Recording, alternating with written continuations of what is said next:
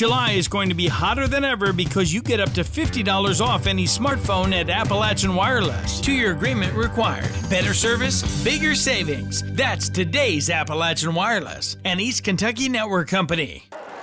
Thanks to local businesses and dozens of volunteers, more than 500 students in Johnson County are ready to go back to school.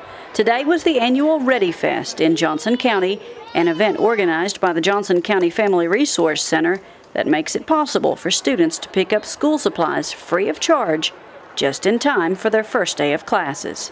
The response is overwhelming, but then again, that shows the need in Johnson County and in Paintsville. There's so many students that could possibly go to school without that new backpack or without their own box of crayons, and we just want to make sure that they feel like they belong just as much as any other child. ReadyFest has been going on in Johnson County for more than 20 years. And those who attend for the first time are always surprised by the turnout. Senator Brandon Smith came to be with us today, and first thing he said when he walked in, did you know that line goes all the way out to the road?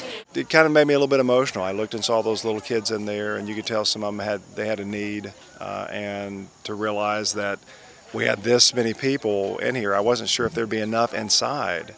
Students went to various stations where they stocked up on school supplies as well as other personal items they might need.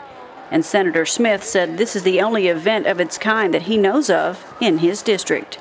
What an amazing way to go about helping people by bringing the entire community together in one room, one-stop shopping to make sure that everybody walks out of here with stuff that they really need.